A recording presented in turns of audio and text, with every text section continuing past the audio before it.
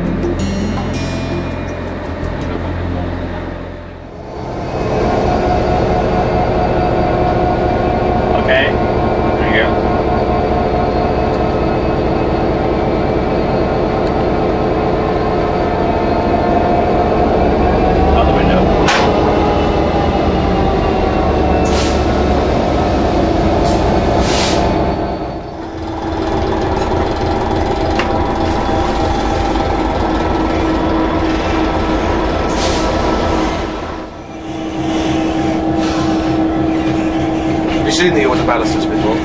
We haven't seen them in South Wales, Nick, have we? No, I don't think so. These are the ones with the hydraulically operated doors. All right. And one of our guys walks along with the controllers. Yeah. And as you're driving along 2 miles an hour, you can open the doors as you go along, and under the control of the engineer and supervisor, right. You drop the ballast. All it was is 40.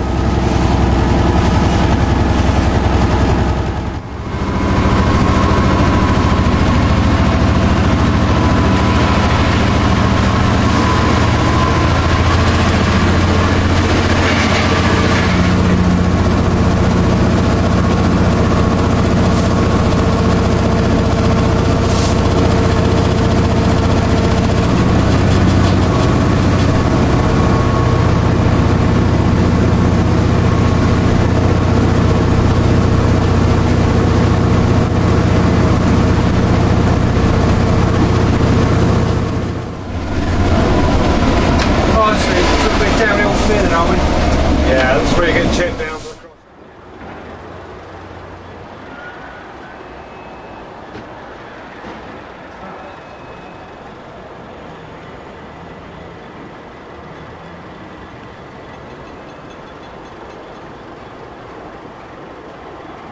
Yeah, really nervous, but now.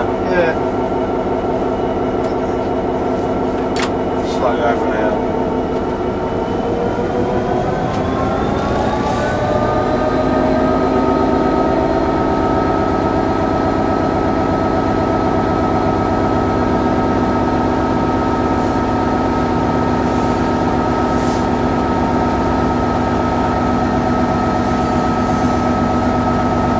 Speed going